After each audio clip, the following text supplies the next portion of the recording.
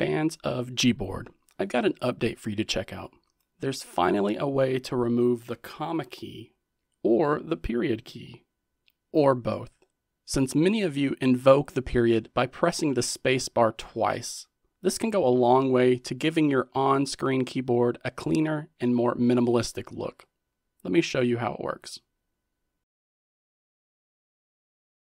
These new options have been added to version 16 of the Gboard application, so be sure that you have installed that version or later, and then dive into the settings area by tapping on that gear icon right here.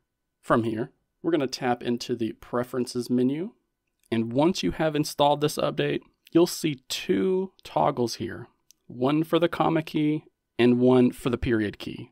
So if you only want to remove the period key, disable that from here. Back out of the settings area, and you'll see you still have access to the comma right there. Or you can choose to disable both the comma and the period keys. However you use your smartphone keyboard, Gboard now has a way to help you customize the keys that it uses. That way, you can set it up with a very minimalist layout if you really want.